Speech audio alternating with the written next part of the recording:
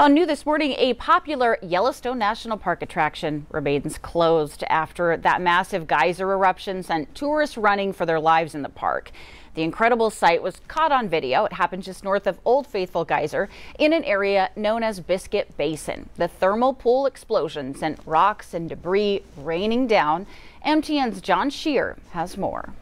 Spectacular video of the explosion was posted to social media sites less than an hour after it happened. Run!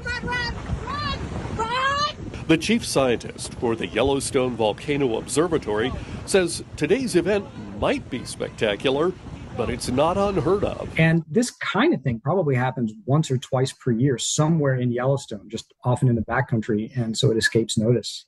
A similar event happened in the Norris Geyser Basin on April 15th of this year and in 2009 at this same location. It happens when water trapped underground comes in contact with hot rocks and suddenly flashes to steam. These hydrothermal explosions can occur almost without any kind of warning whatsoever. This is sort of makes them notoriously difficult to forecast and monitor.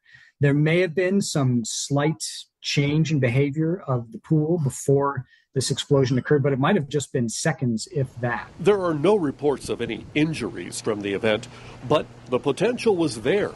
As you can see in these photos of the damage done to the boardwalk taken shortly after the explosion. Well, the big danger is getting splashed with boiling water or rocks. And there's some really amazing photographs now of the area after the explosion. And you can see the boardwalk is just littered with rocks.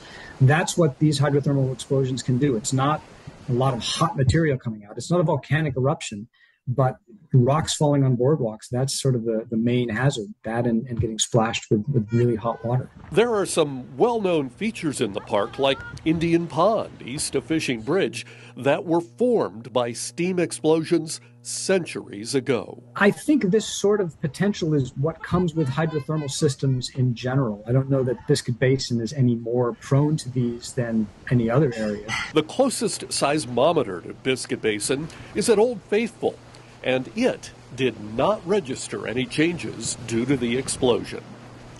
John Shearer, MTN News.